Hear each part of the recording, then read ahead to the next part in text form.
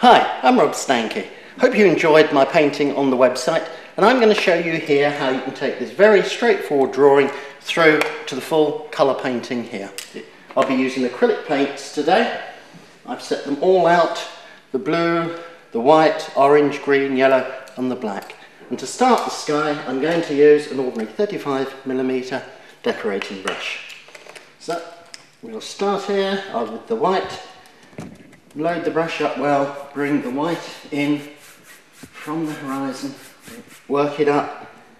Without washing the brush, go into the blue, work that in nice broad stroke, sweeping across the canvas board. I'm using 12" by 10" canvas board today, bringing it right the way across, right down to the mountains, and getting all the colour. Now, to darken the top, you can either use a purple or the ultramarine. Again, nice wide strokes right the way across. Going to darken it a bit at the top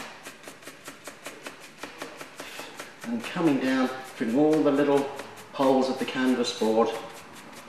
There's lots of different skies. At the end of this, I'll show you some different skies you can work into the same picture.